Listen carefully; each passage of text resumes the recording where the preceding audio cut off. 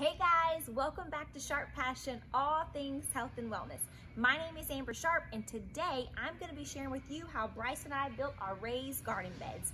Now, this right here is about a month and a half later, so I'm actually going to do this like a vlog style, and I'm going to take you back from day one when we first started recording and gathered all of our materials and built these. I hope you guys enjoy, learn a lot, and try out some raised garden beds. Now's the time to build your garden.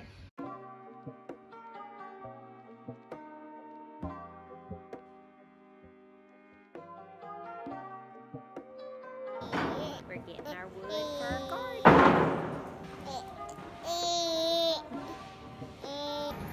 So we're at Home Depot, and one little tip about getting discounted prices is you want to get cold wood, C-U-L-L-E-D.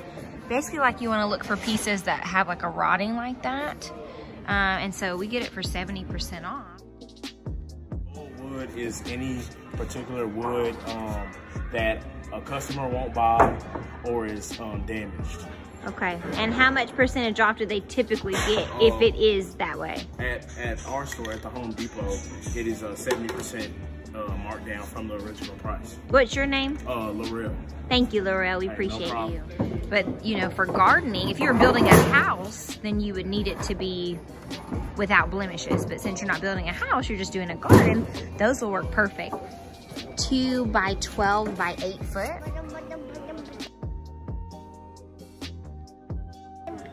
So we've got our landscape fabric, we've got our gardening tools, we've got our shovel and our hoe. We're gonna do some organic blueberries. We've got our gloves and our small shovel, our wheelbarrow, our peat moss.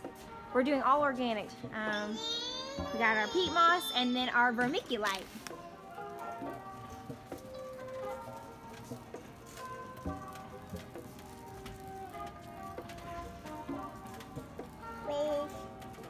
This is Mr. Jim, he's the expert. So if you need help with gardening, come on down and see him at Home Depot.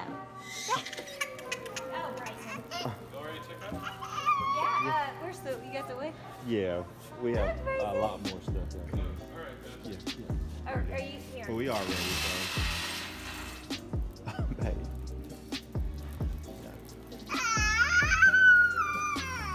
Hey, you ready to get out, bro? I know, buddy. Wait just a second. Okay, we gotta get here.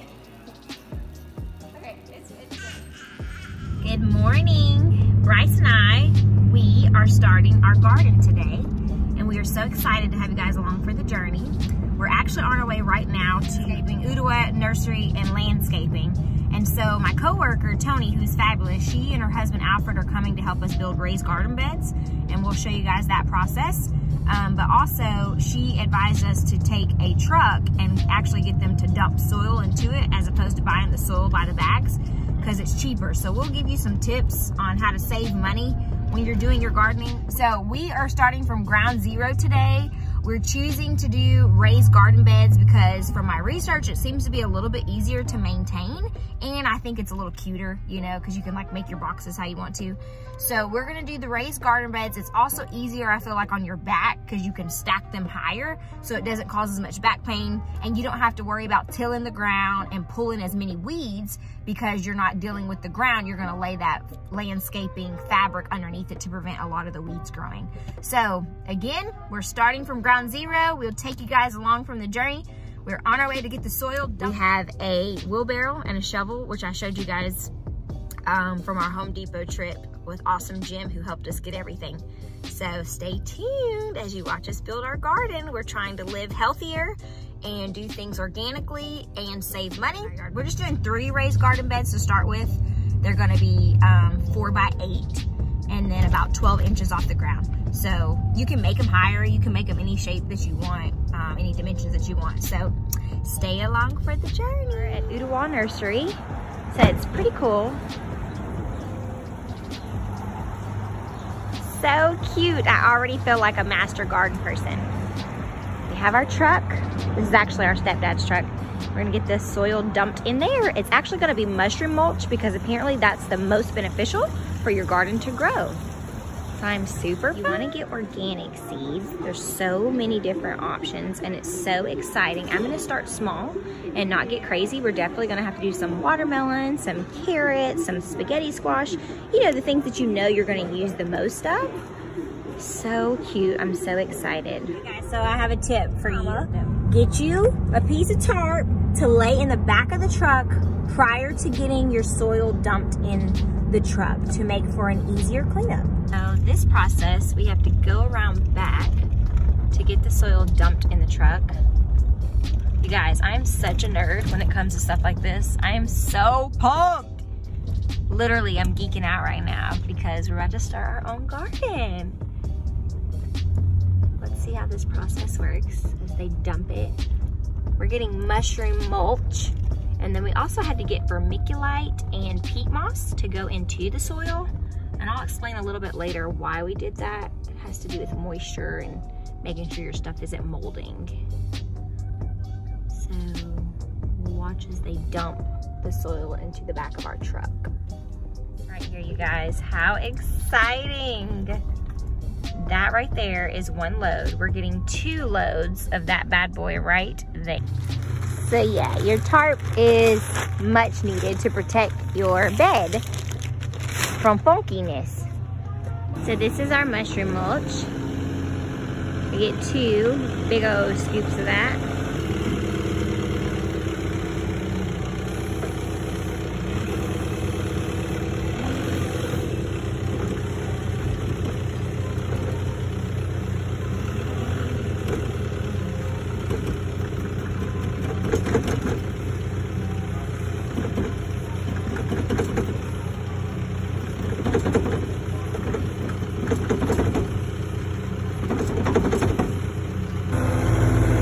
Has quite the smell, right?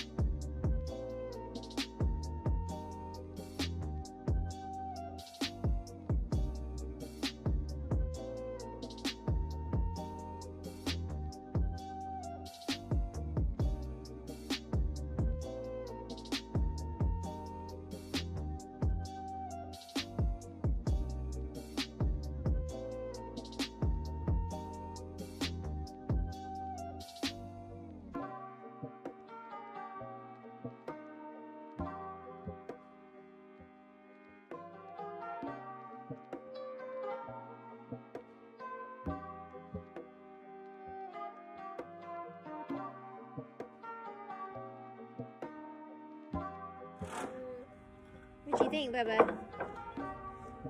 You help him?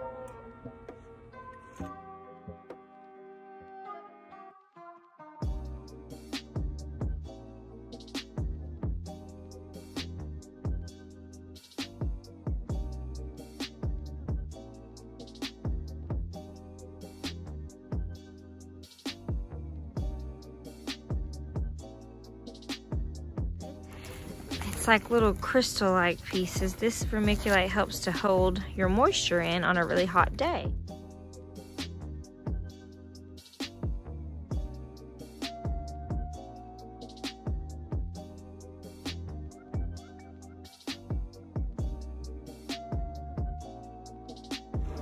The peat moss, what's the peat moss for? Peat moss just helps break up your soil, and it the moss actually has some ingredients that are good for your plants.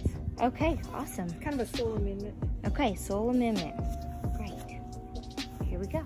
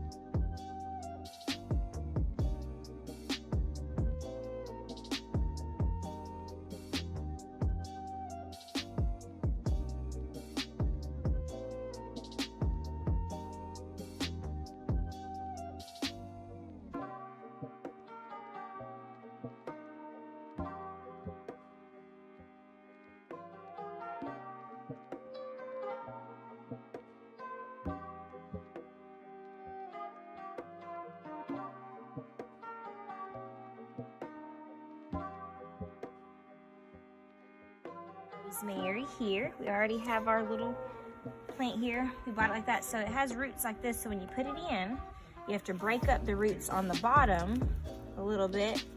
So that way it'll attach to the soil that you have down in there. You just put it down in there. And then you keep these little things, and that way you don't forget what you're growing. So you got your rosemary.